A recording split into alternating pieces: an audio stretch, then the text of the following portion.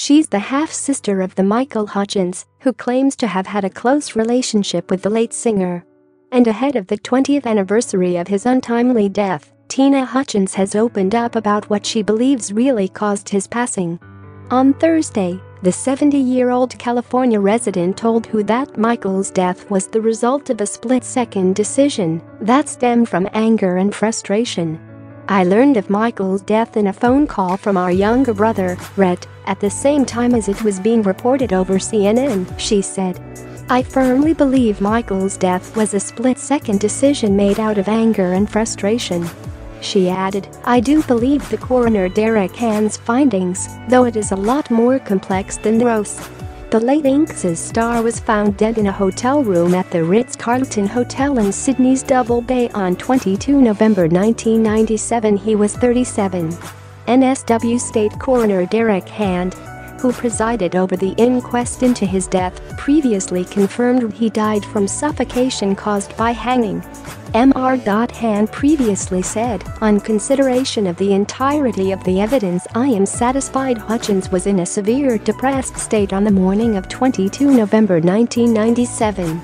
This was due to a number of factors, including the relationship with Paula Yates and the pressure of the ongoing dispute with Sir Robert Geldof, combined with the effects of the substances that he had ingested at that time. I am satisfied the cause of death was hanging. I am also satisfied there was no other person involved in causing the death." It comes after Tina recently described her late brother's mental state leading up to his death to Nova's Fitzy. Radio hosts Ryan Fitzy Fitzgerald and Michael Whippley asked Tina if she sensed anything wrong with Michael. She reflected on the brain injury he had sustained during a night out in Denmark in 1992 with then-girlfriend Helena Christensen. The pop star was punched by a taxi driver and fell to the pavement, fracturing his skull, which resulted in him permanently losing his sense of taste and smell. Michael had been in pretty bad shape for over a year, she explained of the singer's mental state in the lead-up to his demise. He was on antidepressants. There were a number of things, not the least of which was the traumatic brain injury he'd earlier sustained.